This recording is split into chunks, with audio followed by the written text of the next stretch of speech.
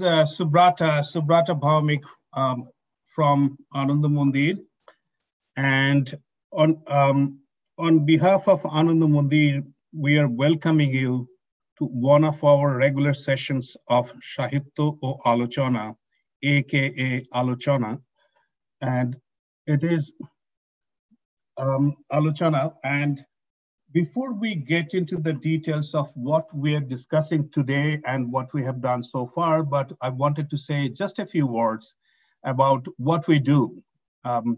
So I'll read from one of the articles that I actually contribute to Ananda Mandir's publications, and the summary of that is Sahitya o Alochana is a monthly literary and topical discussion forum under the aegis of Ananda Mandir.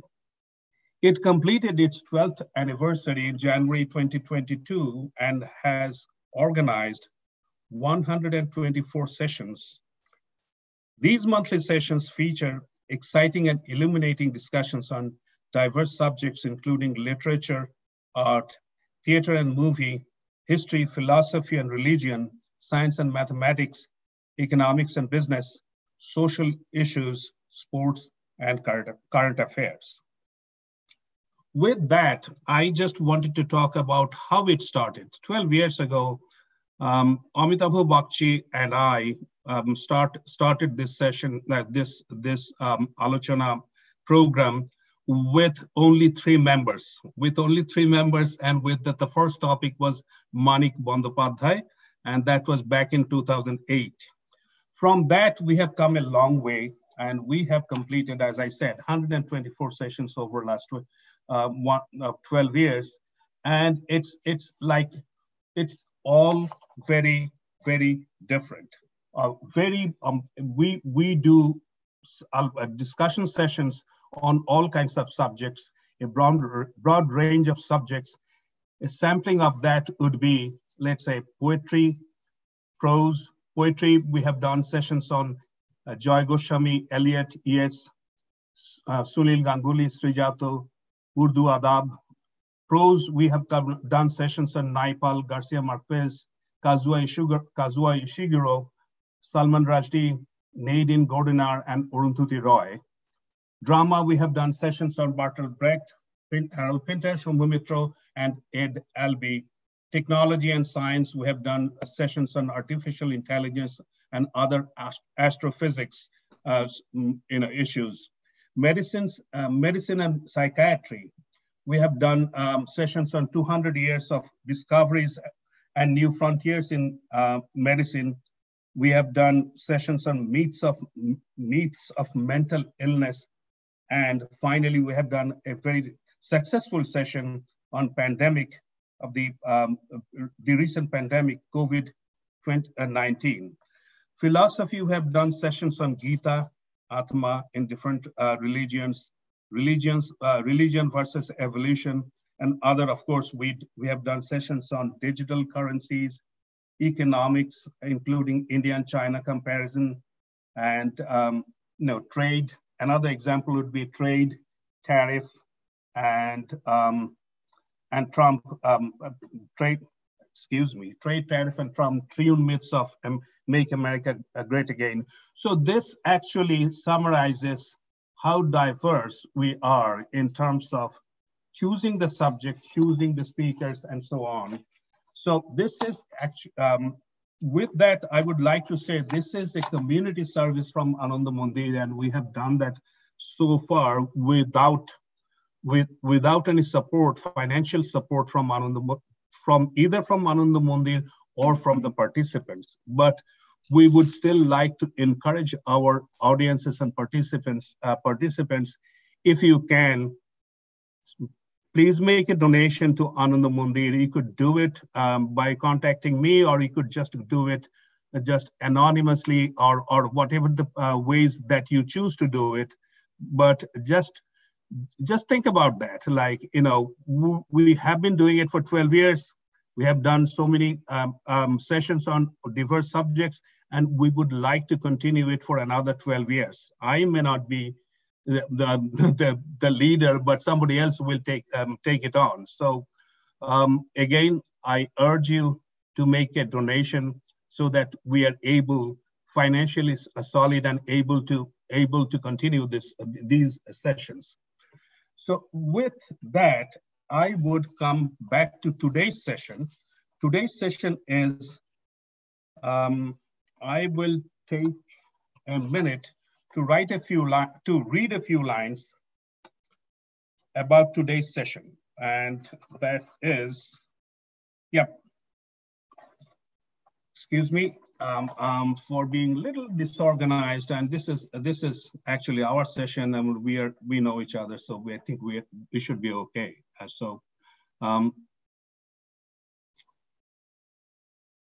as I said, over the last 12 years, we brought to you, meaning the audience here and the regular attendees, many interesting and intellectually stimulating sessions on varied and eclectic topics covering a broad range of subjects. And we trotted across the global boundaries, ran the whole gamut of human consciousness, hunting for ideas. But what we needed to do more often is to embark on a treasure hunt in our own backyard. And I'm sure if we had done that, we would have discovered many more creative gems amongst us. Remember, Hebongo, Bhandare Tabu Bibidho Raton.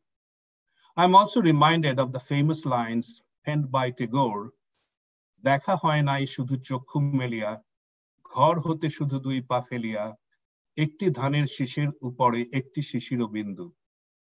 In today's session, we are going to do just that, rediscover and enjoy the beauty of those glistening drops of dew on the sheaves of paddy grain that lie in our doorsteps. So with that summary, what we'd like to do is we'd like to talk a little bit about the format of today's session. We have 4 creative writers here, and the sequence we will follow is that we'll start with Tathagato Ghosh, then we'll move to Joyashree Chatterjee, then we'll move to Vishnupriya, and finally Amitabh Bakshi, who is a co-founder and co-manager of this program. So with that, the format will be, I would take a minute to introduce the writer, and then the writer will read his or her own writing for 15 to 20 minutes. And that would be followed up by a 5 to 10 minutes max, a Q&A session. If you have any questions that pertain to that particular piece of writing. And we'll go into this order. And finally, at the end of the session, if you have more questions, if we have enough time, we can address them at the end of the session. The way we will pick up your questions will be, if you were on Facebook Live, preferably you should be on Facebook Live, you can write your comments on the comment box, and we'll pick it up from there. We may or may not be able to address all the questions given the time limits of each session, but we would try our best to address most of your questions. With that, I would like to introduce Tathagato Ghosh. Tathagato Ghosh and Tathagato, I have to unmute you. Yeah. Okay. Hi. Hi. About a few words about Tathagato. Tathagato Ghosh published his first book of short stories last year, titled Soaring Crimson Tales. He's an IT professional currently in the healthcare industry and an avid sports person. Spent his childhood in Chennai, and many of his stories have their roots in the place that he grew up in. The story Blood Red and Black draws on elements of childhood and politics during a tumultuous time in Chennai. This is what Tathagata would like to be introduced, but I would like to add my own color. I can tell you, I have read many short stories written by him, and once I get those short stories, I cannot drop them until I finish them. With that, Tathagata, the mic is to you. Thank you, Shubroto. Thank you. Thank you very much for the introduction. Hello, everybody. Good evening. This is my book, and I'm going to read from that. The name of the story is Blood, Red, and Black. And I encourage you to ask me questions at the end of it. Love to answer any questions that you may have. Blood, Red, and Black.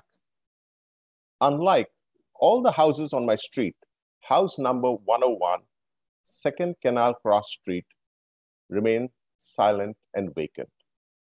It was a bungalow like all the rest of the houses on the street. We lived in Chennai, formerly known as Madras, and all the houses on our street had huge gardens with mango, guava, and neem trees. Most of the houses had mature coconut trees towering over double-story houses in that area, and we would climb them. Well, halfway at least. We had guava, jackfruit, and mango trees too. Those were easier to negotiate. The mango trees had sturdy branches going every which way and were perfect for climbing. I was about 10, so were my friends, and we climbed trees all the time because of the great views, the fruits, and because, of course, we had no TVs. There were garden lizards everywhere in our compounds, keeping company with the squirrels and the annoying black crows. The lizards were also known as bloodsuckers because the male garden lizard would develop a flaming red coloration around the throat during mating season. That was enough reason for us to throw stones at them. They tried to hide from us while we compound hopped and climbed trees, but we still got a few of those bloodsuckers. Whose blood were they sucking, we wondered. The garden lizards were safe if they made their way to house number 101. There, they scampered up the trees and were relatively safe from us because we were too scared to enter the yard. It was not always like that. Before house number 101 stood forlorn and empty, there was an older couple who lived there. Their children had probably moved to other cities, and this older couple was not particularly friendly to us. There was a maid in her 20s who worked there for long hours. In the somnolent afternoons, we often saw a young guy dropping in. The mommies, the housewives, were somewhat scandalized. The household was asleep. Why was this fellow hanging around with the young maid in the mid-afternoons? The young maid was probably having an affair, always straying if they did not have enough housework. One hazy summer afternoon, there was a commotion at number 101. We ran there and stood with the other gawkers. There were lots of police milling around. They were a self-important bunch and blocked off the entrance to the house. A police vehicle waited on the street, its paint fading. The driver had fallen asleep. Yanachi, what happened? I asked with a tinge of insolence to a couple of police officers. They were holding lathis, their hard wooden truncheons, guarding the outside of the house. 5 of us kids had gathered. A few more were on the way. All of us small and pesky, barefoot and in shorts. The policemen looked underfed but officious and waved their menacing lathis at us. Yanachi, the mommy from the house opposite to my house, also had come. It was the afternoon, so not many mommies were up and about. Mostly it was us kids wandering the streets. Then there was activity from within the house, and the police were bringing out a body on a stretcher, completely shrouded. They chased us away from the front of the gate, and then we saw a second stretcher come out. As they loaded the two bodies into the police van, everyone was now asking, Yanachi. The maid and her paramour may have been overcome by the burden of their small, complicated world and did the wrong thing. They had committed suicide by hanging themselves. The family living in number 101 left soon after, and Mr. Ramaprasad, who had rented the house, consulted his astrologer. The house needs to be purified. Keep the house locked for 2 years, 4 months, and 24 days, said the astrologer. Do the requisite pujas every month, and you can rent the place again, he assured Mr. Ramaprasad. Mr. Ramaprasad was a religious man, and he followed the astrologer's advice and stopped renting the place. He owned many houses on the street, including the one we were renting, and it did not hurt him too badly to have one of them locked up for a little while. This silent, spooky house became a magnet, drawing us and our imaginations towards its emptiness. We tiptoed in, always as a group, hoping the spirits did not notice us. We peeked over the overgrown gardens and peered through the windows to see if we could make out ethereal figures, ghosts, or any such creatures without putting ourselves in harm's way. Occasionally, somebody would yell, I see a ghost, or something moved. Immediately, all of us would scatter from the house, hurtling towards the gate. There would be a heated argument with some of us who were more cautious and would advise against going back. But the foolhardy amongst us normally prevailed. We would gingerly make our way back, but we never got to see anything, except for the house lizards. I saw these house lizards before anyone else did. The front of the house was always in the shade because of the large mango trees in front of the compound. There were 2 fans in the room where the maid and her paramour had hung themselves. It was hard to make anything inside the house very clearly, but I saw the house lizards, pale and bloodless, motionless, near the fans. We went round to the other rooms and peeked into the cracks through the windows. There were no house lizards anywhere else in the house, just the 2 house lizards by the fans in the living room in front. A lot of mommies came up to me to ask, Yana Achi, because they had heard that we were eyewitnesses to the tragic turn of events. And we made up stories that whetted the lurid imaginations of the mommies.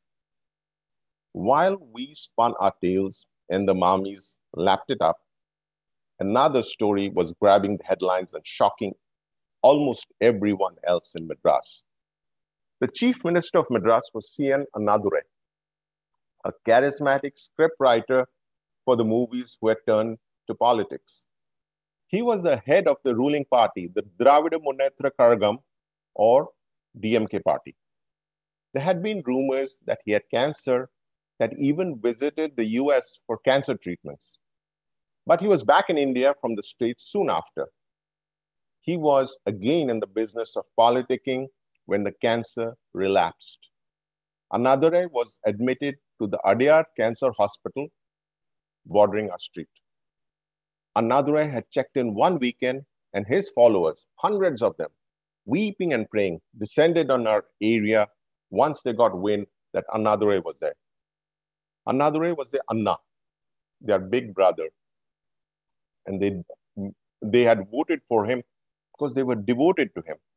The tearful and distraught people made themselves comfortable in our yard and other compounds all over the street. Swooning people baking in the heat in Madras asked for and gulped down glasses of water that we brought to them.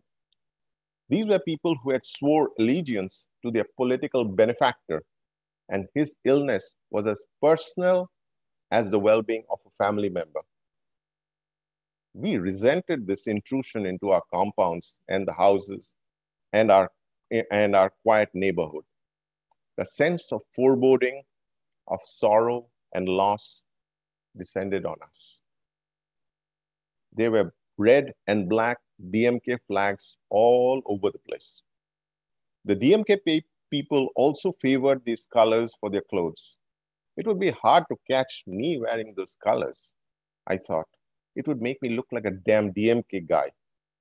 There were men, women, and kids, and everybody wailed, Ayo Anna, Ayo Anna. Whenever there was some terrible news that came out of the hospital, lots of them threatened to burn down the hospital if Anna died. We were worried. Our house, as I have mentioned, was across the street. Annadure was extremely popular and there was a genuine outpouring of grief. The party people, many of them poor and devoted, just hung around the hospital. The end was imminent, but they refused to believe it. Anna was their savior, and they were looking for a movie script ending. The cancer going into remission, the bad guys being taken to jail. In this case, the bad guys were the doctors. They were the ones giving the bad news. The cancer was relentless and spread. Annadure was on his deathbed. I had just fallen asleep when I suddenly woke to a tremendous wailing and sobbing in the middle of the night. We all realized that Annadure must have passed away. I was worried that the sadness might turn into violence and the hospital would be attacked. That night was a very long night, but by the morning, the wailing had subsided.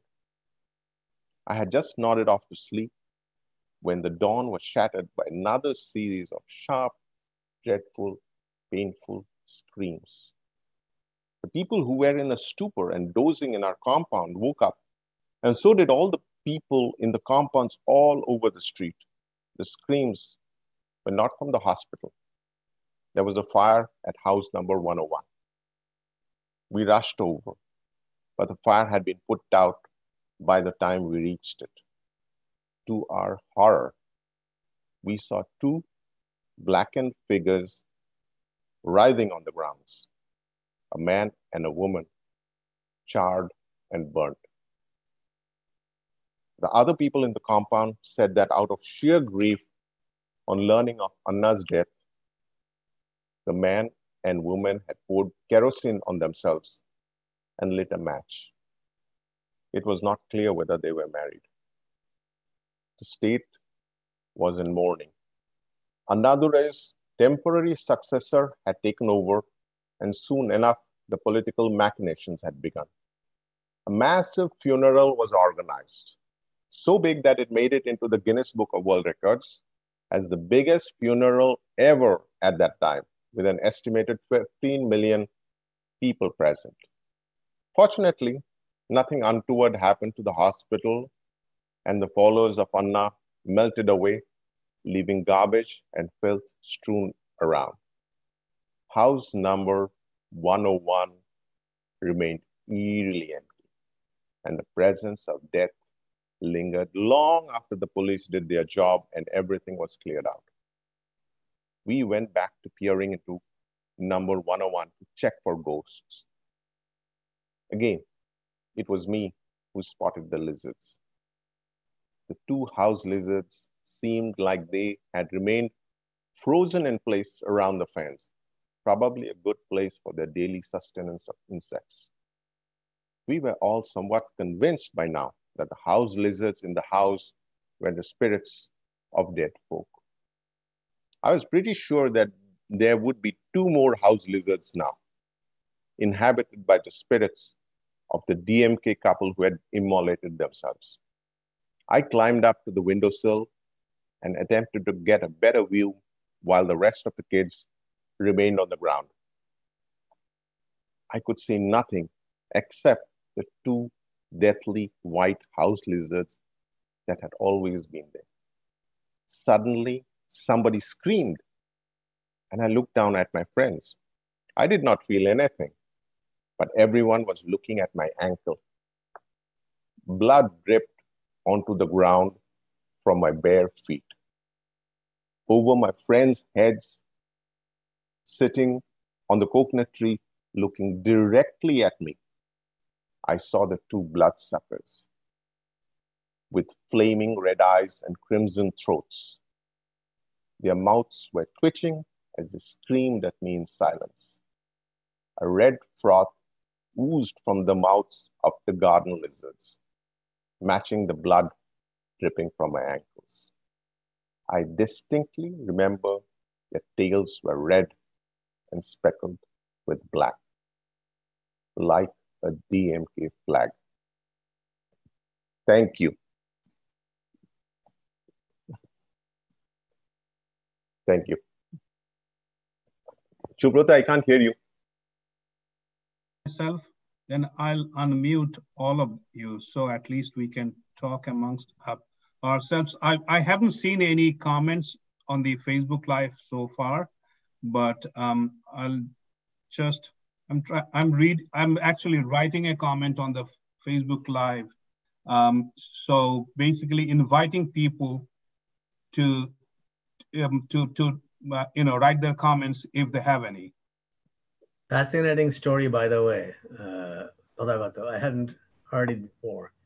Thank you, Amadeuda. Imagery is excellent. The balancing and bringing back the deaths, the spirits, and all of those. Yeah. And I was wondering how it was going to end, and the ending was excellent. It was really very. I never thought that would happen. Yeah, I mean, we were thinking it would end any time, but we didn't know exactly where. Yeah, I personally liked, the integration of politics and bloodsuckers. The very interesting kind of a juxtaposition. The tail, like a DMK flag. DMK flag. Well, we know Trinamool flag. I don't know DMK flag. Me too. I didn't know. Black, all black? Black and red. Red and black. Red and black, yeah. Red and black, yeah. Yeah. How very bloodsuckerish. How very bloodsuckerish. We waited for a few minutes. I don't see any comments here. I see 10 people viewing, but I don't see any comments here. So we will hold on for a second. I think Joy is calling me. Hello. Hello, Shunku. Hello. Hello, আমি বলছিলাম যে আমি ওখানে একটা comment করার চেষ্টা করছি, ওখানে টেক্সট লেখার চেষ্টা করছি, it's not letting me. Facebook live basically inviting people to post comment. Oh, you have to invite, the host has to invite to post comments. I see. আমি কি ফেসবুকে গিয়ে করব? You have to do it on Facebook, I think. Well, let's see. Let me go to Facebook just making sure.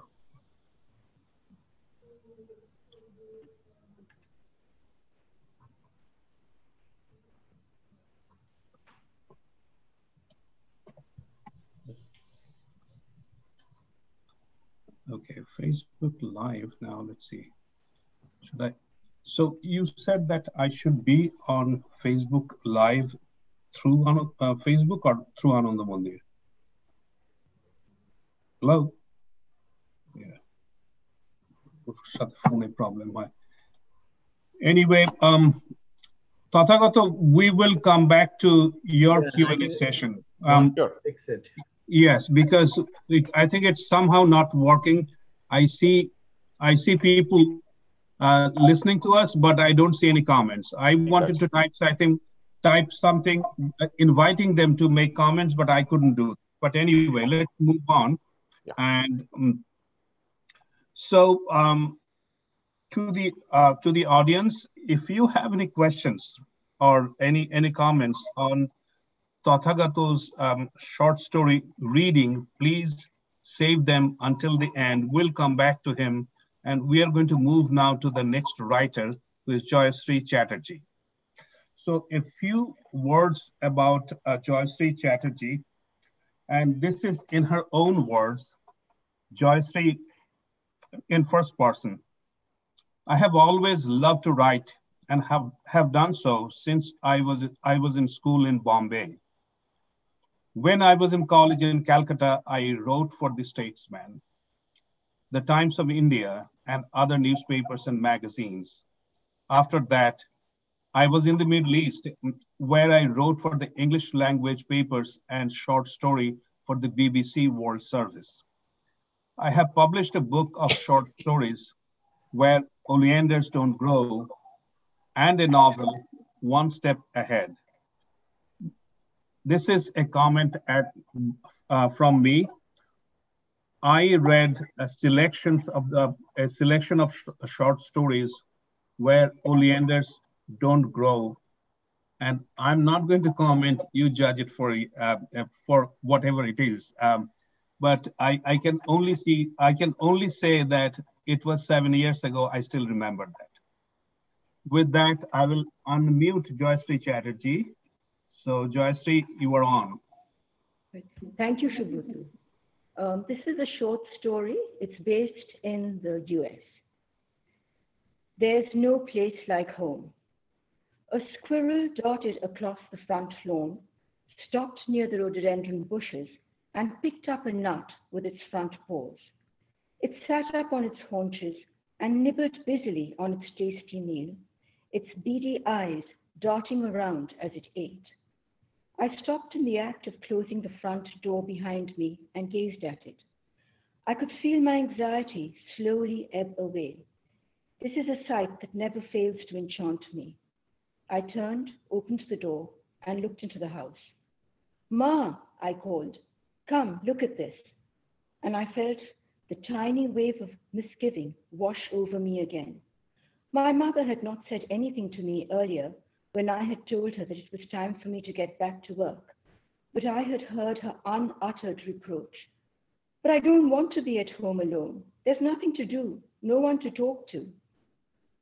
And the thought struck me now that what the elderly needed more than anything else was a live person to talk to, and nothing else could fill that need.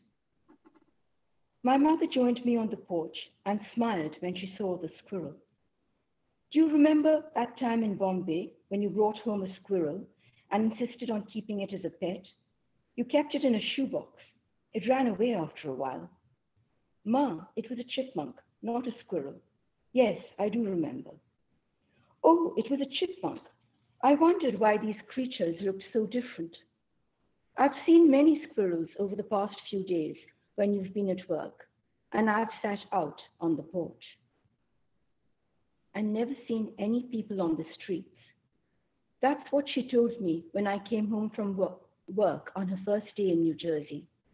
In Ranaghat, there's never any dearth of people on the streets. But here, there's no one. And sometimes those people even stop and talk to you, though they don't know you, I had added brightly on that occasion, trying my best to make her happy. I hadn't known then how much she was going to miss Ranaghat. But now my mother was talking again, and the wistfulness in her tone caught at my heart. "Even the animals in this country look different," she said softly. I sighed inwardly and looked at my watch. I started in panic when I saw the time. I couldn't be late again today. "I've got to get back to work," I said in a higher tone than I meant to use. "Don't forget to lock the door when you go in." And I rushed down the steps. I didn't wave goodbye. I didn't want to see the sadness in her face at the prospect of facing yet another afternoon all by herself. And then, when I turned the corner and it was too late, I wished I'd waved goodbye. Sunday was a bright and cheerful day. We ate a sumptuous breakfast of luchi and aloo tarkari. Later in the morning, I changed into a sari and my husband and I took her to the Bengali club. I'd been looking forward all week to taking her there. I was sure that meeting other Bengalis would help lift her spirits. The first part of our visit went well. I was relieved and happy to see my mother talking animatedly to many of my friends. Then, later, as I walked up to where she was conversing earnestly with a group of people, I heard her say, "Do you know if anyone's traveling to India within the next 2 weeks or so? I want to go home." When we got back that night, I followed my mother into her room, and the words spilled out of my mouth before I could think of what I was saying. "It's not fair to me or to you for you to be wanting to go back to India so soon," I said. "Have you forgotten everything we discussed after Baba died? There's no one to look after you in Ranaghat, and you're at a stage of your life when you need to be with someone who can take care of you. Oh, Ma, don't you see? There's no other way of doing things. And have you forgotten everything we had to go through to get your green card? I had to fill out pages and pages of paperwork. And then you and I had to go to Bombay because we couldn't get your green card at the consulate in Kolkata." I was trembling now. But we'd been so much in the past. I had made several trips to India because my father had sickened and then died, leaving my mother completely alone in India because I, their only child, lived in the US. My mother was equally passionate in listing all the things about the Ranaghat that she missed. We finished the argument about 2 hours later, not just drained of emotion, but also completely exhausted. But I felt we had reached an unspoken truce. We would take the days as they came and not make any hasty decisions. The next 2 weeks went well. I came home at lunchtime every day and invariably found my mother sitting on the porch. It still saddened me to see her sitting there all by herself, waiting for me to come home, but she seemed contented enough. Then, one evening, when I returned home, I found her waiting for me at the front steps. "Do you know Esther and George?" she said, as soon as she saw me. "Do I know who?" "Esther and George. They live in that house near the corner of the street." I shook my head. "I don't think I've ever seen the people who live there. As I've told you, I know my immediate neighbors. I've introduced them to you, but I don't really know anyone else." "That's because they only go out of their house during the day when you're at work," said my mother triumphantly. She was obviously taking childish pleasure in the fact that she knew one of her neighbors and I didn't. And, all at once, the thought pleased me as well. "The husband's old and doesn't see well at night," she went on. "The wife's younger than I am and was doing fine till 2 years ago when she developed a heart condition. So now she goes for long walks every day, but late in the morning. She doesn't go out at night either." "Tell me more about them," I said, feeling absurdly happy. My mother was beginning to take an interest in our neighbors. I was about to sit down on one of the porch chairs when she pulled at my hand. "No, no, you mustn't sit down. They said to bring you over as soon as you returned." Her grip tightened, and so we crossed the road at once, hand in hand, my mother leading me along the way to Esther and George's house. The next evening, when I came home from work, I, in turn, had a surprise in store for my mother. It was a book and a brochure from our public library.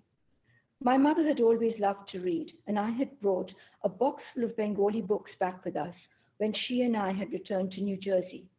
But voracious reader that she was, she had finished all the books in the first 2 weeks. I had then given her books written in English, but she'd refused to read them, saying that she wanted to read Bengali books only. I now decided it was time to try again. Our local library had a book discussion group that met every month, and I hoped my mother would join it. Actually, I had broached the subject during her second week in New Jersey, but she had been adamant in her refusal. She had reiterated that she wanted to read only books written in Bengali. But now that she had made friends with Esther and George, I took her a great books brochure and a copy of the book that the group would be reading next. But my mother refused to even look at the book. "English is not a language that I enjoy reading," she said. "But why not?" I responded heatedly. "It's not as though you can't read English. When you were in college, you had to write your BSc exams in English. And in India, I've seen you read magazines and newspapers in English. You could read this book and see whether Esther and George would like to read it too. Then I could drive all of you to the great books discussion, or the three of you could discuss the book right here." "But I'm not interested in doing my leisure reading in English," she responded. The only books I want to discuss are Bengali books, and I can't talk about them to George or Esther. The finality in her tone made me realize that this was a battle I was not going to win. During the next 2 days, I kept wondering what to do. My mother would clearly be happier living in India, but would it be right to let her live on her own there? And how would I arrange for her always to have a cook and a caretaker? She couldn't do anything on her own anymore. But every attempt that I made to help her settle down seemed to end unsuccessfully. Meanwhile, we received a flyer from the Bengali club informing us of a play that was going to be performed by a well-known Bengali drama group that was visiting the US, and all three of us were looking forward to it. It was an excellent performance, and my mother sat spellbound throughout the whole program. After it was over, the audience was on its feet applauding, and when the applause died down, the main actor requested us to remain standing and to sing Dhanodhanye Pushpe Bhara with him. The response was instantaneous and overwhelming. Without being aware of what I was doing, I caught hold of my mother's hand and squeezed it tight. Then we both put our hearts into the words that we sang. Dhanodhanye has a special meaning for my mother and me. Years ago, when I was a child in India, I came home from school one day in a rare state of excitement. We had just started studying the history of the Mughal Empire, and I found it fascinating. Even the names of the emperors are poetic. I had enthused to my mother, whom I always treated to a long discussion on what I had done in school. And I told her the names of the first two emperors. Do you know the names of all of them? All the famous ones at least? She asked. No, what are they? And she repeated them for me. And I made her repeat them over and over again till I knew them too, and was almost chanting them because to me they sounded like pure music. I told her so. There are other musical words in the world, she said. If you really want to listen to something enchanting, listen to this. And she sang Dhanodhanye for me. I had always liked the song, but now I found I loved the fervor with which she intoned the words and explained the background against which they were written. My mother's immediate family had taken part in the freedom struggle, and she always talked to me about the years that led up to the events of 1947 with a passion that moved me. I felt that passion in her paraphrasing of the song. This world of ours is filled with riches, grain fields and flowers, and in its midst is a land that is the best land of all. It is fashioned from dreams and misted memories. It is the queen of all nations. It is the land of my birth. Her voice took on a soft tenderness when she sang two other lines. Its inhabitants fall asleep to the singing of birds and awaken to the same melody. This is the soil that I was born on. May I die here as well. Since that day, she and I often sang Dhanodhanye together. Now, after the song was over, we slowly filed out of the hall and got into the car. Didn't you enjoy that? I asked my mother after a while. Yes, she replied immediately. Then she became quiet. I looked at her with a twinge of unease and waited for her to continue, conscious that the atmosphere in the car was gradually becoming dense with unspoken emotions of a different, ominous kind. Suddenly, words burst out of her. It's such a betrayal, she gasped. We fought so hard for the freedom of our country, and now all our children decide to go live in the West. I didn't want you to leave India, but I told myself that it was your life and I shouldn't interfere. I never thought then that one day I would have to face the prospect of living with you in the West as well. I looked at her incredulously. Yes, you did fight hard, I agreed finally. All of you did, and you made great sacrifices. And you were justifiably proud of what you had achieved. But you never told me you felt this passionately about my leaving India. You did tell me that it was better to be a free citizen in one's own country than to be an immigrant in someone else's. But you never voiced this kind of sentiment about it being a betrayal. And anyway, this is the US that we live in, not Britain. So why is it a betrayal? I took a long, shuddering breath to steady myself. People have always migrated to places where they hoped to make a better future for themselves. The Aryans came to India from the Russian steppes. The Tagore family moved from East to West Bengal. And our ancestors, you yourself have told me, came to Bengal from Connaught. A great weariness engulfed me. For the first time, I got the feeling that I was dealing with forces that were far beyond me. It was a couple of days later. I got up early one morning and looked out of the window. The beauty of a New Jersey morning in the summer filled me with the peace and happiness that comes from seeing a landscape that one has claimed as one's own.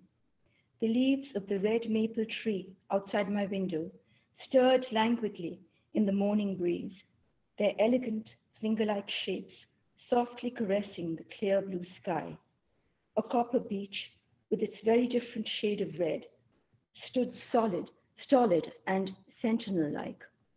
On the right was a holly bush with its pointy, prickly leaves and associations with snow, crisp cold air, and Christmas. Suddenly a red cardinal flitted by over the line of a hydrangea bush, the muted blues, pinks, and grays of whose blossoms smiled softly in the early sunlight. And then the realization dawned on me that the same scene could look completely alien to other eyes. That sky was not my mother's sky. Those trees were not her trees. That bird was not one that she could instinctively claim as her own. That day, as soon as I reached the office, I made an important call. Then I rang my mother. "I've got you booked on next week's flight back to India," I said. "Ma, I'm going to let you go. Go home."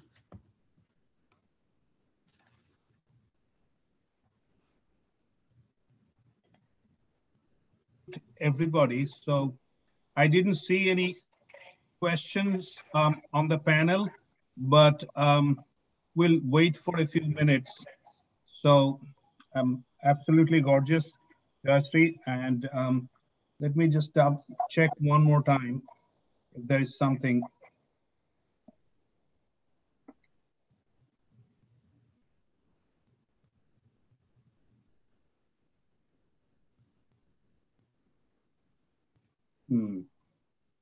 Something went wrong here. One disadvantage of this Zoom type thing. Yeah, I think Zoom is. Huh? I think what is happening here is we are in just a limited edition of Zoom now. Last time we did it the much expanded edition. I forget what that is called. I think that's a broadcast version. Broadcast version is much better than the one that we are using now. I think Ananda Mandir has made a change. They downgraded their subscription or something. So that is why we are having a little difficulty to synchronize three different platforms. But anyway, I think still so far, I haven't seen anything. Again, our audiences who can hear me, please, if you have any comments on the writers that you have just heard, please provide your comments or write your comments on Facebook Live so that I can collect them and pass them on to the writers. We would like to address them right now. If not, we'll wait for another few minutes. If you don't have any comments in the next few minutes, you can still ask the writers, for any questions or any comments that you have at the end of the session. So, Subrata, I just heard from someone, someone WhatsApped me that they can't get onto this Shahid Alochana through Ananda Mandir. So I don't know why. Well, they should go to Ananda Mandir website and click on Facebook Live. Can you hear me? Yeah, that's what I had told some people that that's what they should do, but I don't know why they are not able to get in onto this platform or whatever. I don't know. আমি এক্ষুনি একটা WhatsApp পেলাম, তাই জন্য I just wanted to share. Right. Let me. Can you forward that to Joy? Joy, I don't have. You don't have. I'll tell him. Yeah. Let me check because Utpalda made a comment. This is Ambalika. This is Ambalika. Yeah. Utpalda and Abhi Gupta, another friend of ours, they made some comments, but they were finally able to join. Utpalda and one of our another regular attendees and Abhi Gupta, three of them, they were finally able to join. So, but let me check with Joy one more time.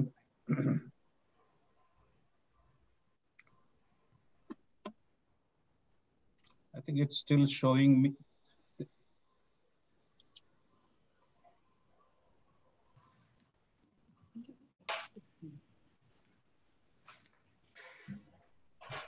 Hello, Joy.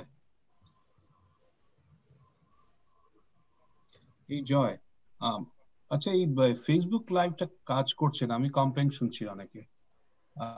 আমি গিয়ে দেখছি যখন, তখন দেখাচ্ছে কখনো কখনো আমার পুরনো, আমি যখন আরম্ভ করেছিলাম সেটুকুই দেখাচ্ছে। তারপরে যখন কি হচ্ছে আমি ঠিক বুঝতে পারছি না। জয়শ্রী চ্যাটার্জি যখন পড়লেন তখন শুনতে পেলাম, আবার it went back to the beginning of the session and অনেকে কমপ্লেইন করছে ওরা কিছু দেখতে পাচ্ছে না। এটা হাতে নেই, আমি জাস্ট বললাম কিছু হ্যাঁ কিছু করা যাবে, ঠিক আছে। হ্যাঁ দেখাচ্ছে sorry we are having trouble playing this video, ওদের লোড বেশি হয়ে গেছে। কিছু কিছু লোক যেমন পাচ্ছে, আমি উদ্দালক ভরদ্বাজ, সুদীপ্তা, এদের সর্বাণী, হ্যাঁ ইউটিউবে যেতে বলবো, কিন্তু তারা তাহলে আর কমেন্ট করতে পারবে না। দে ক্যান কল মি, ঠিক আছে। হ্যাঁ হ্যাঁ ঠিক আছে, ঠিক আছে, নো প্রবলেম, ঠিক আছে, আচ্ছা by. Yeah, so that's what I suggested, that you join through YouTube. হ্যাঁ, আমাকে কমেন্ট থাকলে আমাকে পাঠিয়ে দিতে, আমার নাম্বার সবার কাছে নেই অবশ্য, বাট যদি বাট এনিওয়ে, এবার তোমার টার্ন এসে গেল, তুমি আর এর মধ্যে ঢুকো না। ওকে ওকে ঠিক আছে, একটু একটু অত গতবারের মতো অত মনোজ ঢুকতে পেরেছো কি তুমি? হ্যাঁ হ্যাঁ, মনোজ দা is on. Got it. Yeah, Ambalika also got it. Manoj da is also on. Thank you. ঠিক আছে, না হলে ফেসবুক, না হলে ইউটিউবে আমরা এনকারেজ করছিলাম না, কারণ কমেন্ট করা না যায় জন্য। ওকে, থ্যাংক ইউ। বাট ইউটিউবে connection is much stronger. Manoj join করেছে, so there R people there, but they anyway. হ্যাঁ ঠিক আছে, আমাদের একটা কমেন্ট করে নি before you move on two next. Yeah absolutely, আমি কিছুতেই জয়শ্রী চ্যাটার্জিকে আনমিউট করতে পারছি না, কেন? Unmute audio, okay can you? হ্যাঁ, I was saying, I have always, been touched by the story of yours, and they were in particular. দুটো comment, একটা হচ্ছে যে it's very nice to have brought in Dhanadhanna Pushpe Bhara and all of that, the translation that you put in and the meaning of it to your mother, which has a special resonance for her. I don't know if you ever read একটা slightly different but a story, a very similar one by Chitra Banerjee Divakaruni, called Mrs. Dotto Writes a Letter or something. Yes. Why I can't unmute you? Can সবাই কি করতে পারছি, but something is happening here. We can't hear you. Can you unmute yourself? Yeah, unmute yourself. Yeah, সেটাই হচ্ছে। Oh, yeah. I think it was by Chitra Banerjee about. The story's title is Mrs. Dotto Writes a Letter. And it's a story of Mrs. Dotto, who has lost her husband, and her one only son, I think, brings her over and to America. And then the issues she faces as she tries to adjust. This is different from your story in particular, in detail. I mean, this is a younger couple, has children and all of that. And, she tries to make a pujor ghar, and there are all kinds of problems. The ultimate thing is she tries to have a clothes line, and then neighbors complain. It's worth reading, and just a comparison. It's not, it's not the same thing, but there's another case of a mother wanting to go home. And what's the name of the book? Is it in a collection of books? It is in a collection. জানো নাকি সোমা যে নামটা মনে পড়ছে না কিন্তু Google it, you'll find it. I think that Google it, but I'll try to look for it. I think it came out in the Atlantic, and since I am an Atlantic subscriber, I might even go there to find it. But, Jayaswiti, what I liked very much about your story, ভীষণ এটা touch করেছে যে we come from the same roots, we come from the same background, but something happens to us when we make another country ours. The trees, the, you know, what you talk about, you know, the, you know, all the vegetation around, that is so dear to us because now we have accepted this country as ours. It is very difficult for, you know, it may take a while because, you know, when yes, I first came, yes, it doesn't happen overnight, I but thought, once it happens, you know, you've yeah, accepted this country as your own, so then that becomes so much more familiar to you. I feel this now when I go to Jamshedpur from where I come. It is a different world now. I was very much at home there. I never felt at home here when I came first. But now this is home, and the trees here are what touch my heart more than the sal and the mahua. I am not able to connect with the sal and the mahua as much as I can connect with, you know, it dogwood. takes a while. Yeah. You know, so I found that a very, very interesting touch. And that pain of losing that will never go from an elder's heart. I know my parents never wanted to visit me here. They would never feel at home, they said. Well, so I can appreciate that. Yes. Well, we live in multiple worlds, so. We live in Yeah. multiple worlds.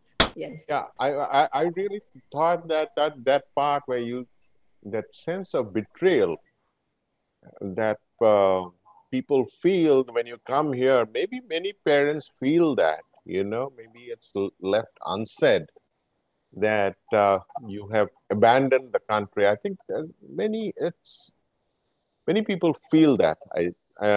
When you go back, they don't say it, but maybe it's there somewhere in a lot of people, I think, Back of their head. in the back of the head. Yeah. Yeah, I Yeah. have been to India where people have kind of challenged me as to how come you can live there. This is years ago. Yeah, it's a different. Yeah.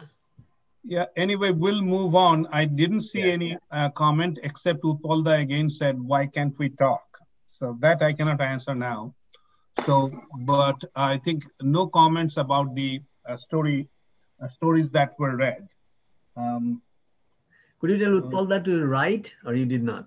Yeah, he just wrote, why can't we speak? Initially, he said that I cannot make any comment. I said, send your comments to me. Then he was able to comment. He just said that, why can't we speak? And that I explained before. I'm not going to explain again. So anyway, somebody else texted me, Mosle Ahmed, I'm unable to send comments. I liked Joyshree's story very much. Thank you so much. So i'll say Joyashree Well, Chatterjee. Joyashree can respond right now because he can hear her. Yes. Yeah. Yes. তাহলে ওকে call করতে হবে। আমি ওকে just বলে দিচ্ছি যে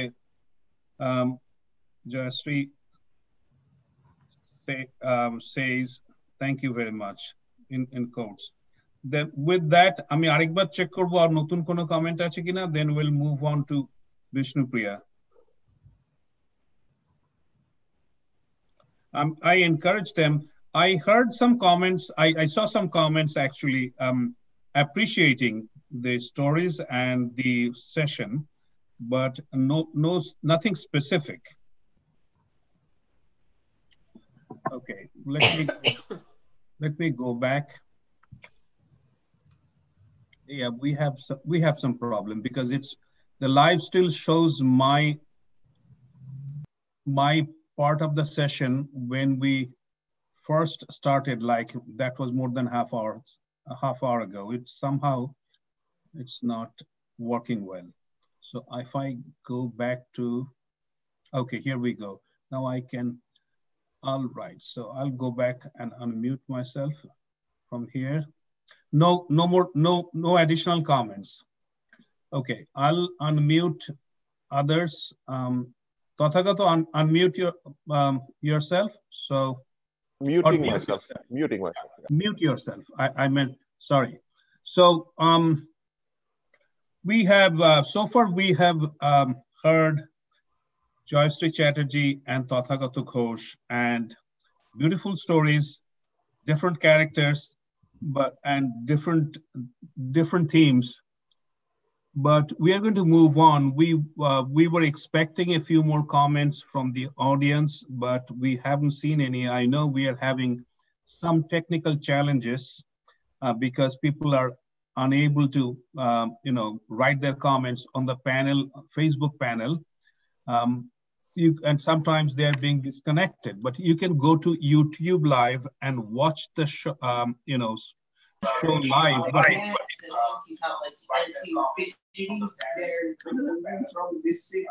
he will try and like get if someone else is past our seat and I was holding him, he would try and inch to her. But You can just mute. Yeah. Yeah. Anyway, you can go to YouTube Live. People who are not able to sign on Facebook Live, you can watch us and you can listen to it. But unfortunate thing is you wouldn't be able to make any comments, but I encourage you to send any comments to me. My cell number is 732-331-4693. Again, the number is 732-331-4693. I will convey that to the respective writers, and they would like to, and I'm hoping that we would be able to address them in the time that we have. So with that, I will move to Vishnupriya. A few words about Vishnupriya. Vishnupriya is a bilingual writer specializing in poetry and short fiction. Growing up in a family of academics devoted to the art of writing and performing, she naturally imbibed the inevitable, teaching and writing. She finds these as the most rewarding forms of expressing ideas, impulses, interior mindscapes, and exchanging and analyzing viewpoints. With time, the entire writing process for her has morphed into a cathartic practice to voice the unsaid, the unexplored, and the uncharted realms of the everyday experience around her. She is also an avid reader and a creative thinker. She has published several poems, short fictions, and features in multiple North American and Indian magazines, webzines, blogs, including her own. She is the proud recipient of the Gayatri Gamash Memorial Award for Literary Excellence in 2019. And for those who don't know what it is an award annually awarded by Ananda Mundir for writing excellence. And Vishnupriya was the most recent recipient of that award. She has dabbled in broadcasting, narration for documentary films, and script writing and hosting varied events. Vishnupriya continues to be impacted by writers of all affiliations and ideologies who choose to write in English, Bangla, Hindi, or other languages in translation. She enjoys music, children's company, and daydreaming about becoming a better writer in not so distant future. She lives in New Jersey. Now, I'm adding some comments. She enjoys music, and daydreaming about becoming a better writer in not so distant future. And the distant future is now, right? We have you here. So with that, I would just add that, as far as I'm concerned, I read her poems. I didn't read her short fictions, but I read her poems, quite a few of them. It's just unique in sensitivity and streams of consciousness. With that, Vishnupriya, it's to you. Thank you, Subroto. Before I begin my short fiction today, let me take this opportunity to thank Ananda Mundir and Sahitya Alochana for allowing me this platform, for giving me this very unique privilege to be part of this digital communication with our readers, with our viewers, with our community at large. It's a very unique opportunity. I have to say, I have to apologize that not many times I've been able to attend Shahitya Alochana because it conflicts with my schedules on Friday evenings. But this is something I have been so blessed to become part of. I really thank you from the bottom of my heart. And to you, Amita Buddha, for approaching me and giving me this opportunity. Thank you so very, very much. Now that we are online, and I think this trend is going to continue, you wouldn't have any excuses. Yeah, I'm sure. Not attending. I look forward to more of these opportunities. I do. Yeah, I do. This story is called Stars and Stripes. It's a short fiction, and the background, I will not delve too much in detail, but just to give you a background, it is about the 4th of July fireworks and celebrations every year. Stars and Stripes. It wasn't raining, thank God, as they had predicted. So the fireworks were on. For the millionth time, the forecast had shifted to another day and time. Ever since Trina had come to the US, she had never missed the July 4th fireworks. It was a routine she enjoyed and looked forward to like a child. In the summer dark, the night sky, luminous with all the made in China beauties, made her smile inside. Never mind all that was in her head and heart, the prices she had paid to leave her familiar terrain and adopt another as her own. It had been all worth it. The parking lot in the adjacent restaurant hadn't filled up yet, so she was able to get a good spot. Wouldn't be difficult to weave out when the show was done. Last year, she remembered how it had taken a lot of her patience and the feel-good feeling, which the show never failed to induce in her, to get to Dean's Road, via George's Road, and then onto Route 1 North. It had been a good 1-hour exercise for a regular 15-minute ride to get home. But it was fine, given the fact that her own township never had a display. Cutting costs, she guessed. And this was next door and very convenient. She hadn't forgotten the patio chairs this time, and also a sheet to spread on the grass. It was on the field between Crossroads North and Crossroads South middle schools, where there was enough open space to accommodate not only the South Brunswick residents, but also those of the nearby townships. No surprise, really, hearing so many languages coming to her from the different corners of the grounds, including her very own Bangla, considering that this huge township was extremely immigrant rich and had a lot to offer diversity-wise. After the early closing today, she was able to grab some snappy dinner to come here and enjoy the cool breeze, waiting for the dark to settle so the show could start. The kids were in a holiday mood, with fries, popcorn, soda, ice creams. The older ones all huddled with their peer group, far from the controlling voices of their parents, while the younger ones caught fireflies in plastic containers, and the toddlers watched on with admiring eyes, while their older siblings blew soap bubbles all over the place. The rest entertained parents and strangers with their chatter. She loved this gay abandon every Independence Day. A pull she felt every year to come and be a part of these celebrations of a freedom that is missing almost non-existent in many parts of the world today because of short-sighted views, misguided zeals, and vested interests.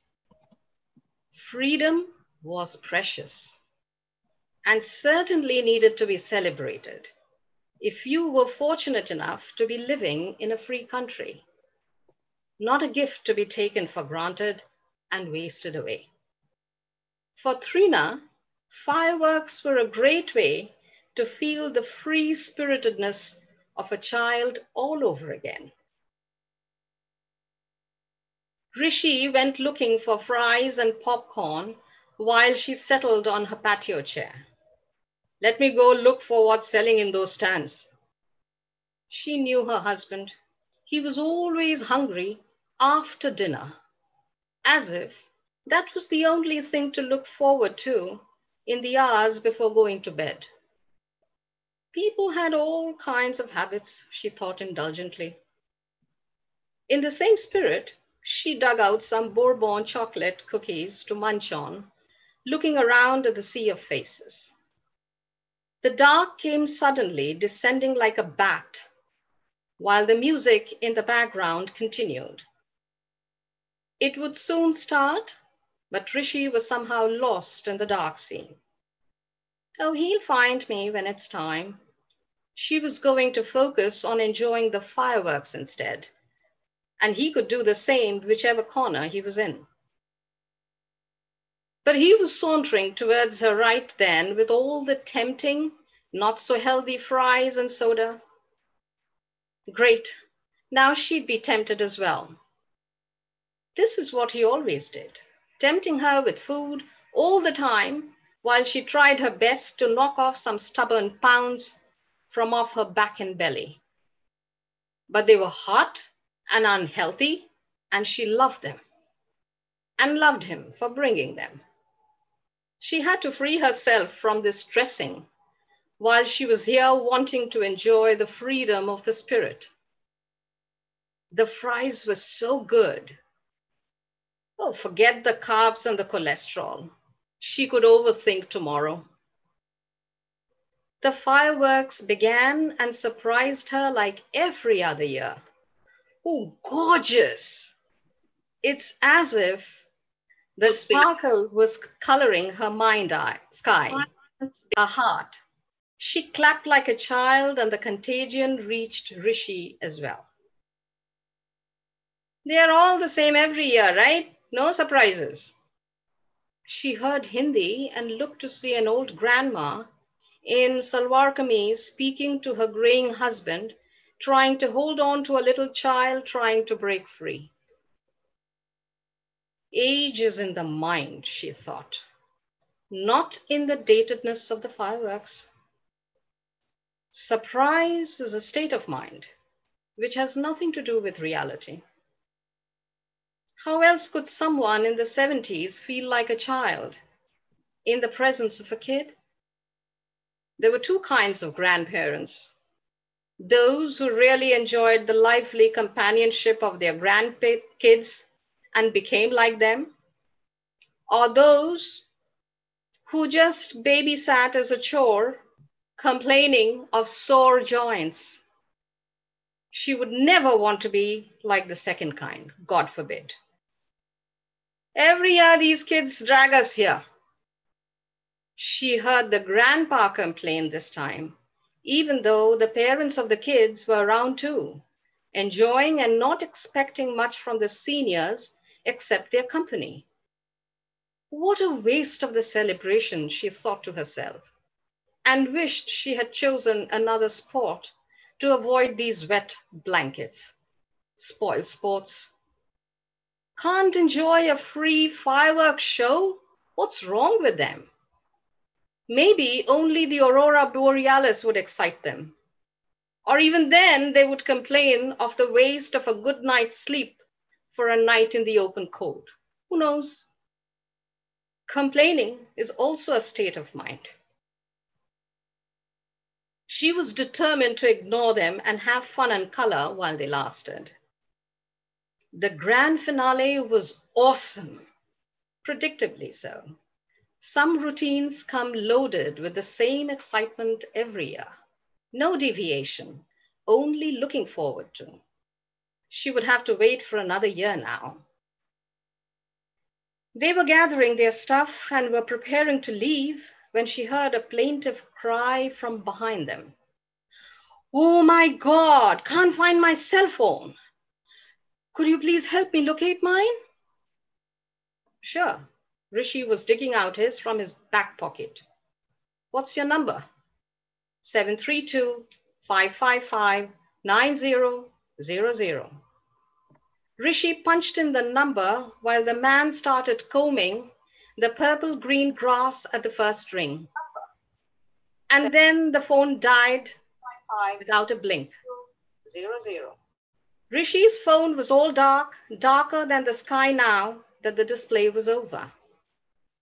No one to her recollection looked more helpless, more desperate ever than this man with the lost cell phone. He had lost an essential part of himself. "Could you please?" He was pleading to Trina now. More helpless, more desperate ever than this man with the lost cell phone. He had lost an essential part of himself. "Could you please?" He was pleading to Trina now. More helpless, more desperate ever than this man with the lost cell phone.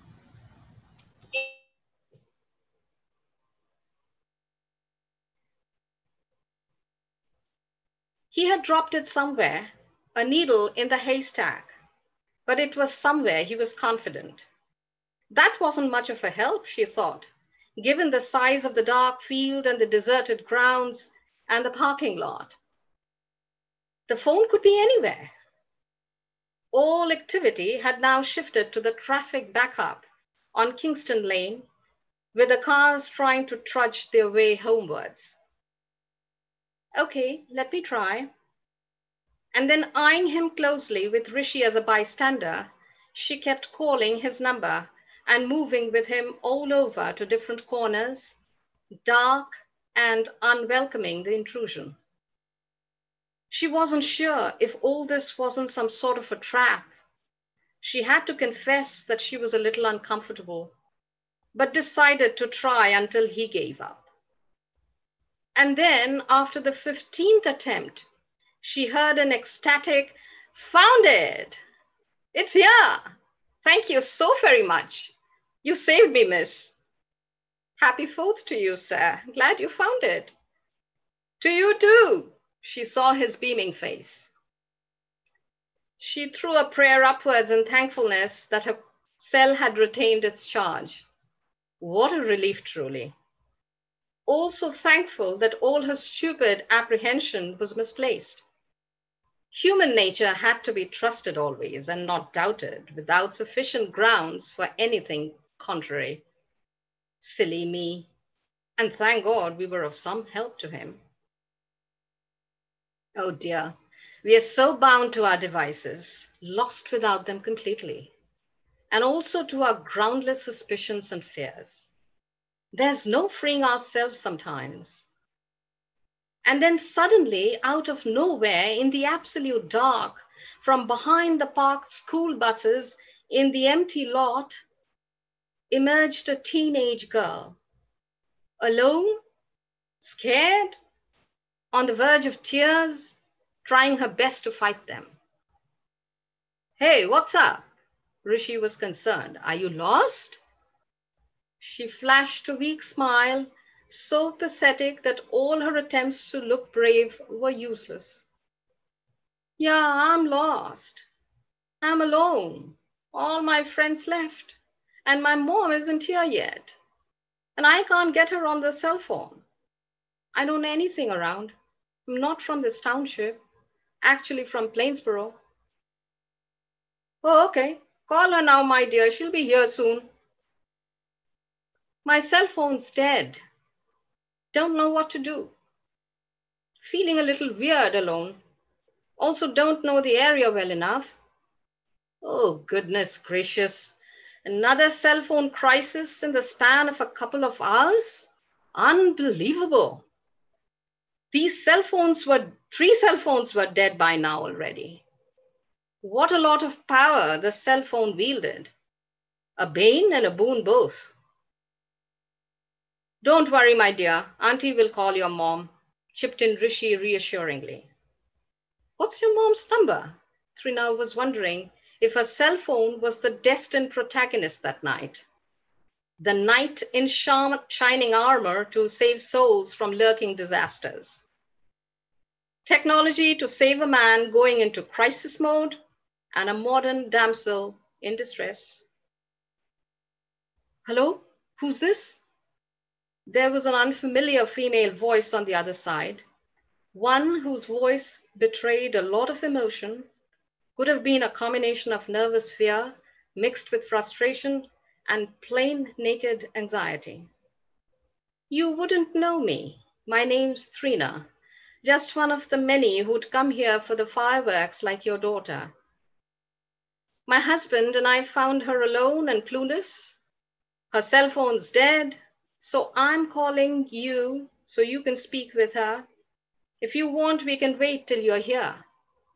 Oh my God, thank you so much. We've been trying to reach Shreya, but couldn't. So very nice of you, if you can do that. Oh, certainly, no problem. Mom, I'm fine, no worries. Auntie will be here till you reach. And you can call her cell if you want. Mom's on her way. She asked me to thank you for her. That's fine. So what's the lesson learned today? To be with friends till I got my ride?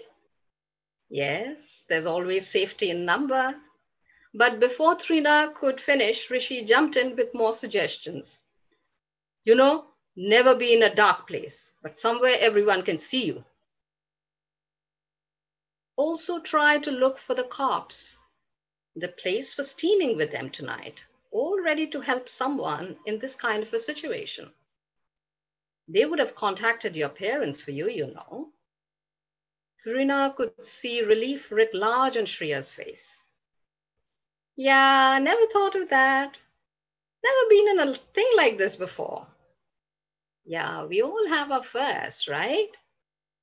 They started walking back to the Pier's parking lot with Shreya animatedly discussing her future school plans.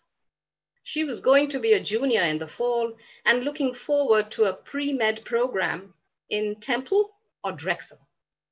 She wanted to be a doctor someday, but wasn't a fan of all the hard work and long wait to become a successful pediatric surgeon.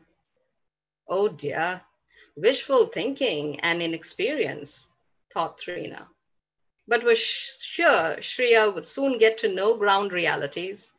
So why break her fantasies yet? She was free to dream big today, everything big today. Soon she would learn to love the unrelenting hard work to realize a dream. The worth of good work pursued for its own sake. That's what this country instills in you, and rightfully so. Trina could see the broad stripes, the bright stars, the star-spangled banner in the sparkling eyes of this 16-year-old. After all, they were in the land of the free, the home of the brave, and could dare to dream to make almost anything possible. Dreams live here, waiting to wing and soar. Lovely celebration. This Independence Day was special, Trina thought contentedly as she headed home. Thank you.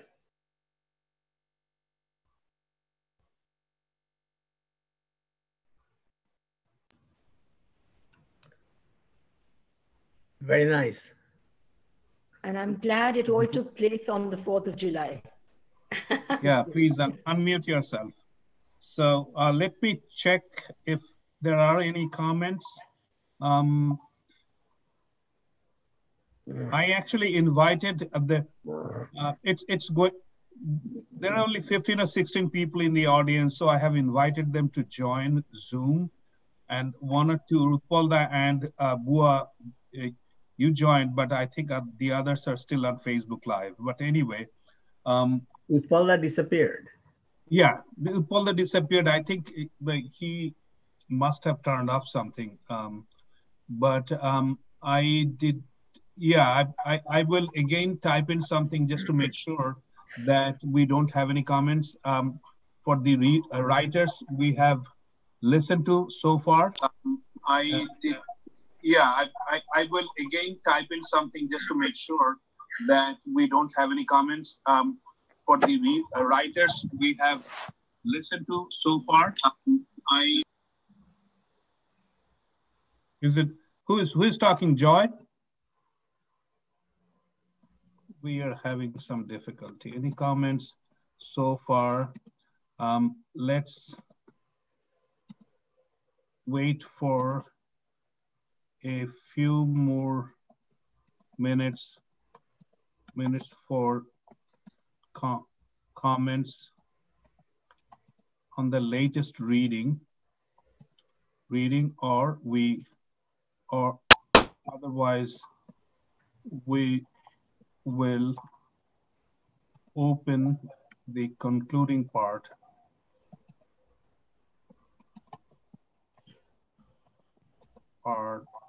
We will, yeah. Q&A, okay. All right, new comments. You know, two thoughts. One is that let Vishnupriya read her poem. Yes, absolutely. Then I can sorry, Amitabh, thanks for reminding me. I just forgot. And the other I just forgot the sheet. I'm so sorry. So yes. No, don't worry. I'm going to be sorry. The other thing is that when you are saying something, were you typing that in or were you reading this? I'm typing in. I'm just typing in. I mean, I didn't quite know. Vocalizing it. All right, back to Shobhan. Yes, so that I don't forget what I'm trying to say. Just give me 1 second. Mondira Chakraborty khub bhalo laglo Shomadhi. Uddalak Bharadwaj onno dhoroner lekha khub bhalo. These are the two comments for Vishnupriya so far. Oh, Sudipta Dua Chattopadhyay, beautiful Shomadhi. That's all. All right. Well, then we are beginning to, at least we broke the ice. All right. We broke the ice. Some feedback. Some feedback, yeah. Yeah, chalo. Okay, so yeah. Okay, so my poem is entitled Topmost. Before I begin reading, I just need to give you a little bit of background. Recently, everywhere, Facebook, WhatsApp, everywhere, this suicide of Sushant Singh Rajput and so many other youngsters have been very disturbing. And at the same time, I'm not saying right, wrong, good, bad, nothing of the kind. But, you know, a youngster in his 30s committing suicide is depressing for people our generation, our age, because these are like our kids. They are our kids' age. And also at the same time, George Floyd, you know, everything came together and, you know, there was a state of mind maybe or whatever. But I was realizing that people are losing track of one particular idea, and that is success. Success comes with its own baggage. You cannot wish it away. You cannot push it away. So out of that thought, this poem came. It is called Topmost. I saw the crazy ant lift and pack the humongous peanut on its back. It could carry 20 times its slim weight without a complaint for the loaded freight. But this was way heavier than it thought. Had a long battle to win, having fought. It wasn't the climbing so much, but holding on for a firm clutch. Slipping, dropping, picking wasn't fun. But once in the race, you gotta run till you climb the hilltop and plant your flag, while others at the bottom watch and lag. The air's thin at the top. Alone you see the drop. Proud, happy, whatever, none to share your fever. That's the reward or price. You've cast the fateful dice. All you do is breathe thin, far from the madding din. You are too high and further gone, only there is destiny's pawn that we'll drool and look up to, also greet with rave, rant, and boo. You've got to stand firm and complete your term. Keep away from the brain fog. You're no more the underdog. It's always lonely at the top. No space for the lesser to befriend. Win your race. Thank you. Yeah, I liked that. Yes, really liked that. Very good. Very good. I did too. Unmute yourself. There you go. Streams of consciousness. So very beautiful. Thank you. Tathagata, you are saying something? Yeah, I just wanted to say I love that destiny's pawn. Love that phrase. Destiny's Thank you. pawn. Let me check the Facebook thing and I'll be back in a few seconds. Any comments here? No, new comments too. Oh, again, Shudipto, very true, Shomadhi, beautiful. Uddalak, khub sundar kobita. Uddalak Bharadwaj. And Santosh Mukherjee sent me a text saying Vishnupriya's story is quite different and listening to her poem. So that's all we have for so far. We'll wait for one or two more minutes and see if there are any additional comments. Not talking only to ourselves. That's comforting to know. Just briefly, thank you to all those who commented, and thank you so much for your feedback. Helps me understand my work better. Well, I want them to listen to what we are talking about, so that that's fine. I didn't completely unmute them. So, but that's fine. I have invited them to join the Zoom, I think, but I guess they're having some difficulty switching, you know, in the midst of the session. But anyway, so last check on Facebook. Last check on Facebook is no additional comments. Oh, there is one comment from, I think it's for I think it's for Vishnupriya Vujjala Swaminathan. That was a very wonderful short story. The very wonderful short story, captivating from start to finish. I could relate to it. Would love to hear more of your stories, Sheetal, with mom and dad. It's for you. Thank you, Vishnupriya. And one additional comment that is, again, Shushmita, Vishnupriya, lovely. And Sharmani Mukherjee, loved your poem, Soma. That's all so far. So with that, we are going to move on to our last writer, Amitabh Bakshi. And we all know Amitabh Bakshi, more popularly known as Amitabhoda, as if that's his last name, Amitabhoda. But anyway, I would like to again say a few words about him before he starts reading his piece. Amitabh Bakshi is a physicist by training, physics teacher come engineer by profession. and a writer by choice and lifelong interest. He has written both political and non-political essays for the Statesman newspaper of Kolkata, Dukul magazine, Sangbad Bichitra of CAB, that is Cultural Association of Bengal, and assorted Ananda Mandir publications. He has written personal narratives and works of fiction for Anandalipi, again Kollur's annual magazine, and the web journal immigrantsbengalis.com, of which he is a co-editor. I would like to add a few more, if I can say, a few more accolades to it. Amitabh Bakshi, I'm sure many of you have read his writings, and I read a lot of his writings, and I loved them a lot.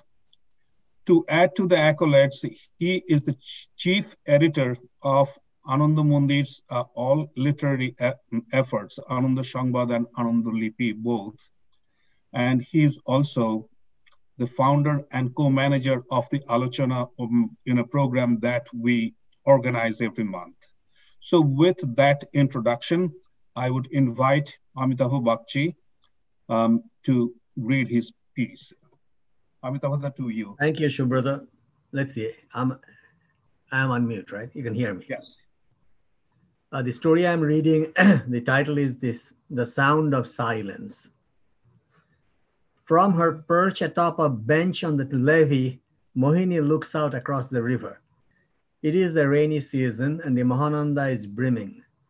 A quick downpour in the morning has left the soil firm without turning it into slushy clay. Gray clouds float in the sky, playing hide and seek with the sun. She surveys the scene on the opposite bank. There is the usual bustle of old Malda. People are hurrying to and fro, buying supplies at the bazaar. Shopkeepers opening shops and tradesmen plying their trades mingle with customers. Over at the ferry ghat, there is a constant stream of people buying their passage across the river to English Bazaar. English Bazaar, she smiles, what a name indeed, the bequest of an empire receding into history. Hadn't Mohini seen all this many times before? She closes her eyes and feels at peace. Images of childhood float in her mind's eye. There she is, a slip of a girl in a light cotton frock, running by the river with Sneha, her best friend. They were wild in their own way, jumping on boats at anchor when no one was around, trying to keep their balance on the bobbing and swaying deck. More images of them jumping into the river near Station Ghat, where they both lived, ignoring parental admonition. This would surely invite censure afterward and the occasional thrashing. It all seems so pleasant now with the passage of time. What are you thinking, Auntie? Rinny's words puncture her reverie. She says nothing. What is she thinking anyway? A jumble of inchoate images flashes through her mind like a kaleidoscope turning at a frenetic pace. She looks instead at her niece.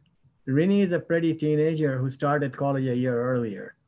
She just accompanied her aunt on a pleasant morning's walk. It was she who took Mohini to the levee or bund and settled her on the wooden bench. But now she feels it is time to go home. Could we start walking back? She inquires. Mohini does not reply. In fact, she cannot reply. Words have somehow deserted her, along with feelings and emotions, leaving her desiccated and confused. She follows the instructions as a matter of routine, robotically, without interest or enthusiasm. She stands up at Rinny's words and starts to follow her. The kaleidoscope in her mind has stopped spinning. It is stuck on an image, the image of a ravine next to the Tiratgarh Falls, of a car that had plunged hundreds of feet next to the river, of the babble of rescuers' voices coming from below. Then her mind suddenly goes blank. It seems that Mohini's life had been preordained from birth to be difficult and unhappy. To begin with, there was the case of the stillborn calf. This is the story she has heard again and again about her birth, of which she has no recollection, of course. The day she was born, the family cow also gave birth, except that the calf did not survive. The family priest thought it was a bad omen. He suggested purification rituals, which her parents performed dutifully. She grew up in the station hut house till she was in her early teens. Then the family moved to Magdampur. Wherever they lived, the houses had one thing in common. There would always be an adjacent structure, a small shed or barn built of bamboo poles and bamboo slats, and a makeshift roof of plastic or tarpaulin. This served as the living quarters of the family's milch cow. Not the same cow all the time, mind you. As a cow aged and her udders ran dry, she had to be replaced by an adolescent heifer. The aged dame was sold off discreetly to the friendly butcher. Every morning after milking, the milkman who doubled as the cowherd would take the cow out to graze on open fields. In the afternoon, the bovine would routinely rest on her stomach in the ample courtyard, serenely chewing the cud. A huge shock awaited Mohini that day in the Magdampur house. She had come back from school and saw the cow resting on its tummy, with its legs folded in a totally familiar posture, except that there was something unusual, even frightening about her. There was a large pool of a viscous reddish-brown fluid that looked like blood on the ground right next to her posterior. Alarmed, Mohini ran to her mother and almost screamed, "Mama, look here, what's that?" Her mom was gentle, comforting, and evasive. "Don't worry, there's some secretion that happens occasionally." The experience was helpful when Mohini started menstruating a few weeks later. She was shocked and scared, but was also somehow wise. She loudly called for her mother to help. Thus began her transition into adolescence on the way to adulthood. Things were going smoothly when all of a sudden calamity struck.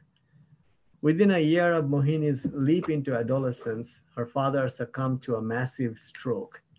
He had not taken his high blood pressure seriously, like many people of his age, and paid the ultimate price.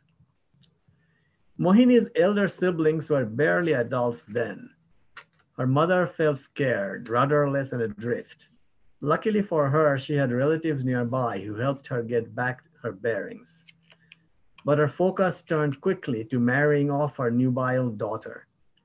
Mohini had to give up her dream of finishing high school. With appropriate pomp, clad in a red Banarasi sari and to the dulcet tune of Sehnai, Mohini was married off to Sajal. The world was at war around them. There was constant talk of the Japanese coming to bomb Calcutta. Mohini was not even 16 years old. Sajal was an engineer who had graduated from the venerable Bengal Engineering College.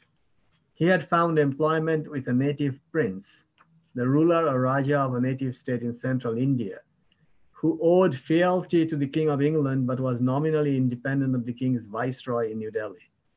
The princely state was in a remote area, ensconced in the low hills and steep ravines characteristic of the region. The area was heavily forested and had a majority tribal population. Mohini felt like a fish out of water when she first stepped into her new life so far away from Bengal. With few friends of her age and background, but with household help aplenty, the living was comfortable but boredom endemic. Her lonely spell was broken only when she became pregnant. True to tradition, she was sent to her mother's for childbirth. There, surrounded by the midwife and close family members, she gave birth to a healthy baby boy. He was named Rabi. Rabi was a couple of months old when his mother returned with him to the native state where Sajal worked. The baby was an instant hit. Everyone who came to see him spoke approvingly of his friendliness and playfulness. 2 years went by. Rabi grew bigger. He started to walk and began to talk. The war had ended around the time when Rabi was born, and now the end of the British Raj seemed imminent. The nation's mood was happy and tense, looking forward to independence, but dreading the country's likely partition along religious lines. It all began with the boy being lethargic and having a low-grade fever. This was concerning to Mohini, but not excessively so. Worries mounted as his fever persisted, and he developed a dry cough. Concern turned to panic when Rabi's neck swelled up and he showed signs of breathing difficulty. A servant was dispatched to fetch the princess doctor post haste. The doctor looked at the boy's throat, examining it with a flashlight, and showed it to the anxious parents. The throat had a thick whitish gray coating that was visible to the naked eye. The diagnosis was immediate. The boy had diphtheria. The treatment options, however, were few. As Sajal and Mohini heard in stunned silence, the only effective antidote would be penicillin, an antibiotic that had just appeared on the market in the major cities of India. The nearest such city where it might be available would be Raipur, and the parents were advised to take the boy to the main hospital there for treatment. Mohini's heart pounded almost audibly, straining to escape from the confines of her chest, as she and Sajal changed from cars to trains and back to get to the hospital in Raipur. Rabi's eyes were shut all through the journey. His energy ebbed and slowly flowed away. By the time they reached the hospital, Rabi was beyond the point of revival. The apple of their eye was gone. Mohini was devastated. She blamed herself for not taking better care of Rabi, for not being able to protect him from the disease. She would break down sobbing at all hours of the day. Sajal's efforts at consolation were useless. More often than not, they served to increase her pain. The grief was compounded when, after some 10 years of trying, Mohini could not conceive and give birth to another child. Mohini was in a deep funk. India was independent by then. The princely states were all gone, and Sajal was inducted into the federal government's engineering service. His new job involved periodic transfers, which was helpful to Mohini, for it involved changes of scenery and the setting up of new residences. She also enjoyed her occasional trips with Sajal to his work locations, which were often in settings of astounding natural beauty. She did not accompany him, however, that fateful day when his job required him to go near the temple next to the lake atop the Tiratgarh Falls. On the way back,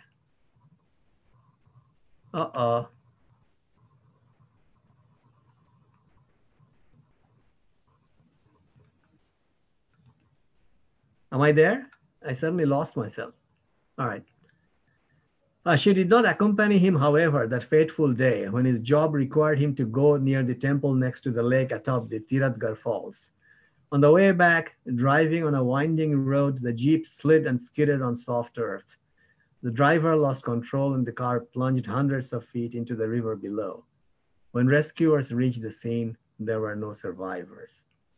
The news of the accident reached Mohini, and she was driven to the scene in a daze.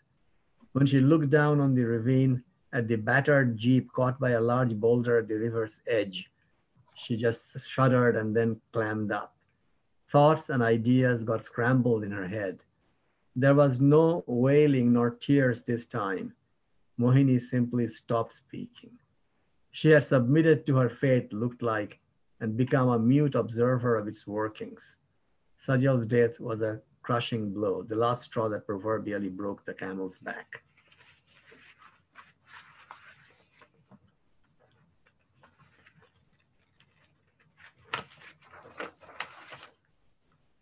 Life goes on inexorably at its own pace. The last rites for the deceased had to be performed, as indeed they were. Mohini sat stonily through the ritual. Her elder brother Bimal had come from Calcutta for help. To find a sister who had gone silent, wholly without speech, was a shock. Bimal waited for the traditionally mandated period of mourning to end before broaching the subject to his sister. Would she be agreeable to accompany him to Calcutta for a change of surroundings? She indicated assent with a slight nod of her head. No words escaped her lips. All through the overnight train trip to Calcutta, Mohini wore a blank look.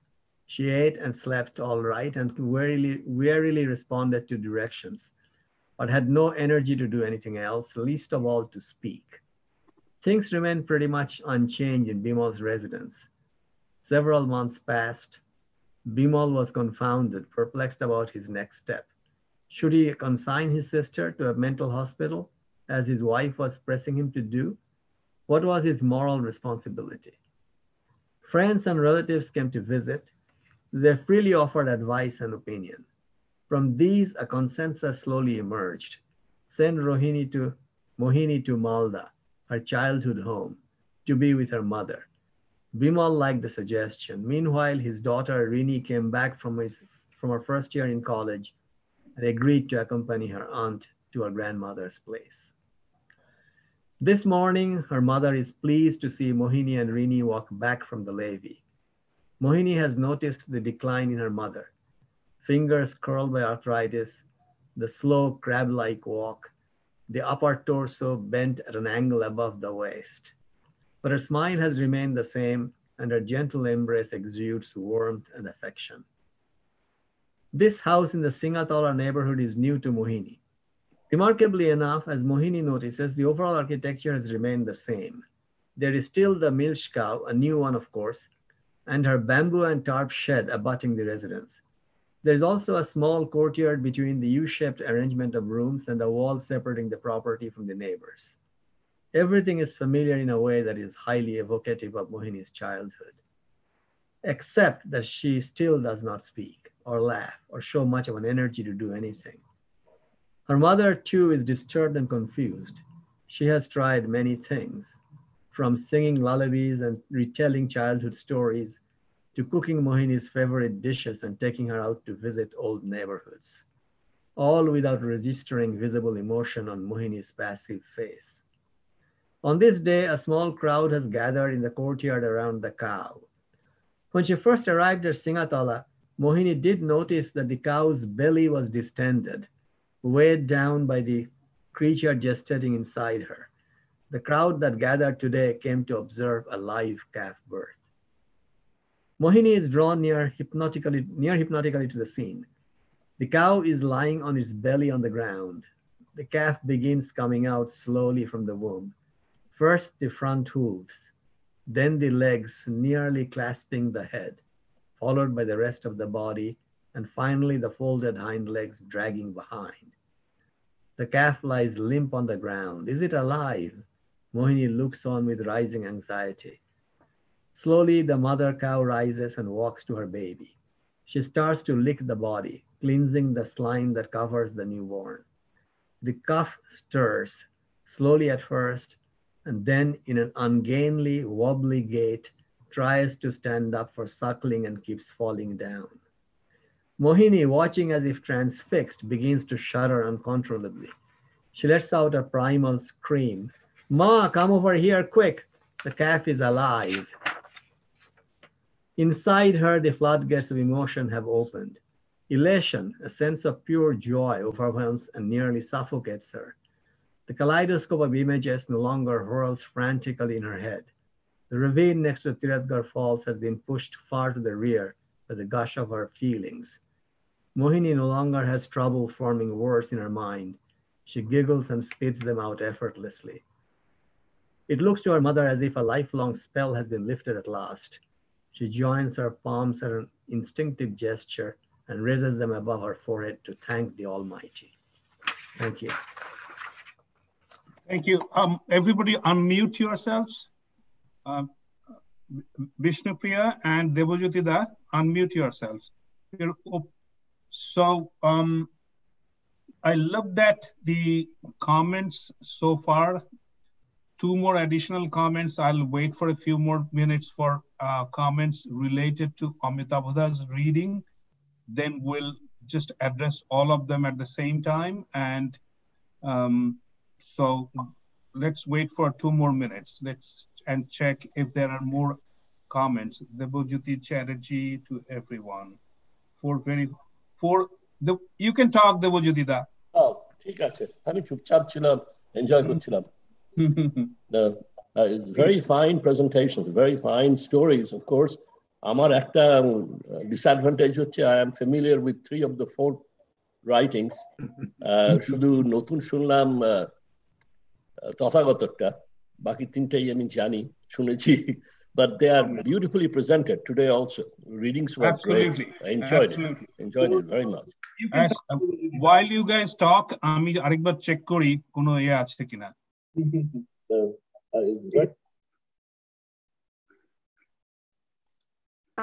I liked the way, the calf, so the nature in the form of a calf was what helped her to, come back to herself again and start talking and living again. I think, Amitabha, it's the transference of motherhood. She is identifying her motherhood with, the birth and what joy she might have felt, and what was taken away from her, she can see that once again. And I guess that's what, it's the remembrance, it's the memory of that joy which has been snatched away from her. Maybe that's what, is so, pressing on her that she, expresses it. Right. আমার যেটা পুরো প্রোগ্রামটা শুনে খুব ভালো লাগলো যে the four stories are of distinctly different types, কিন্তু সবকটাই in its own right beautifully written. Absolutely so. So a few more comments, not comments, more like appreciation and adjectives. Shushmita, fantastic. Amitabha, Shubhodev, absolutely gorgeous. Sudipto Bua, Darun Amitabha, and এর পরে হচ্ছে আমি while we are still on the program, যদি আপনাদের if you would still like to make more comments, additional comments, and we'll open it up for a Q&A session for all the writers that have presented so far, for all four writers. Please feel free to ask the questions that you have not asked so far. So with that, one or two comments that I just picked up on. Ranjana Channel, Soma Darun, Mondira Chatterjee or Chakraborty. Khub bhalo laglo Somadi. Mili Bakchi, more poem please.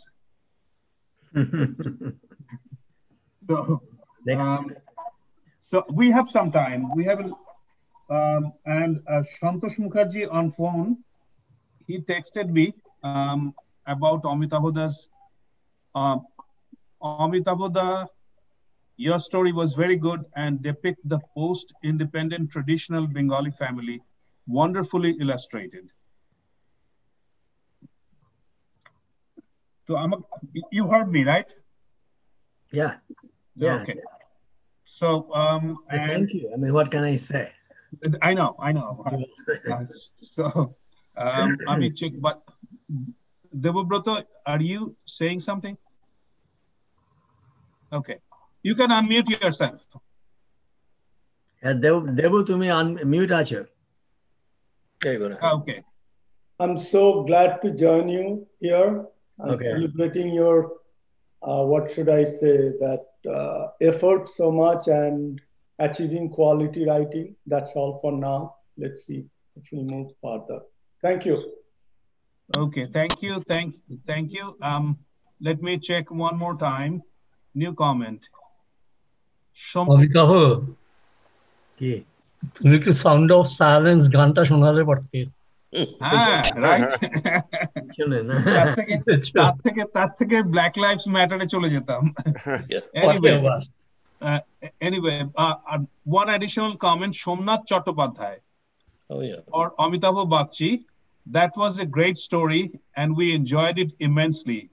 We are visiting NJ and we are lucky to join this discussion. Somnath Chattopadhyay. Amitabha?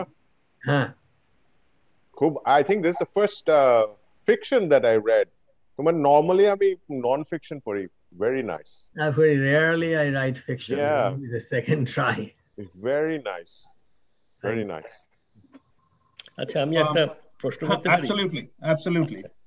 আমার মনে হলো যে জয়শ্রী, বিষ্ণুপ্রিয়া এবং Amitabh, their writings are at least partially based on life experience, things that they have experienced themselves.